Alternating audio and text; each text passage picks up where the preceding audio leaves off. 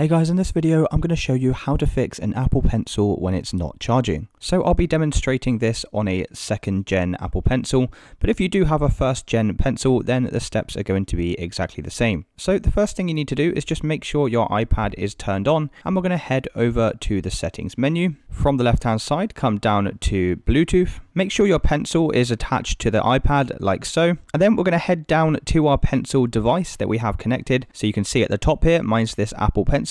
Click on the information button and then go ahead and select forget this device. Click on forget device. Then we're going to turn off our Bluetooth, release the Apple Pencil from the side of the iPad. Then you need to re-enable your Bluetooth. Then we can place the Apple Pencil back onto the iPad. If you have a 1st gen pencil, then you can just insert it into this USB down here. That's going to go ahead and automatically reconnect your pencil. And once we've done that, we can then head over to General from the left hand side. Click on Software Update, and then just ensure you're running the latest version of iOS. And once you've ensured you're fully up to date, we can then check to see if that's now fixed the charging issue. If your pencil's still not charging, another thing that we can do is come round to the side of the iPad like so. And right at the top here, you'll see these 2 volume buttons, volume up and volume down. So what we're going to do is perform a hard reset of our iPad. Now to do this, you need to press the volume up button and release, press the volume down button and release, and then hold down this power button. So let's do that together now. So we're going to quickly press the volume up, quickly press the volume down, and then hold this power button like so. And what will happen is it will come to this slide to power off screen,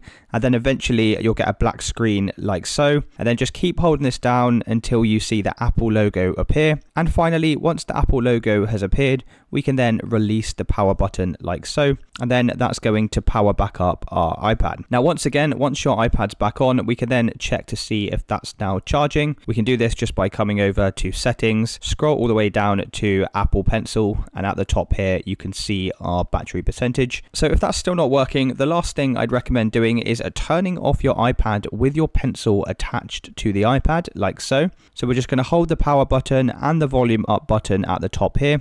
Then you can slide to power off your iPad. And now that your iPad's turned off, we then need to plug this into a wall socket to charge it. And while you're charging your iPad, you need to ensure that your Apple Pencil is still attached like so. You need to wait around 1 to 2 hours while everything charges up to full. And once you've waited a couple of hours, we can then press the power button to turn the iPad back on. And you need to make sure your Apple Pencil is still connected during this entire thing. And then once the iPad fires back up, that should have now fixed any charging issues you were experiencing. And that's it guys. If you did find this video helpful, then please consider dropping a like and subscribing.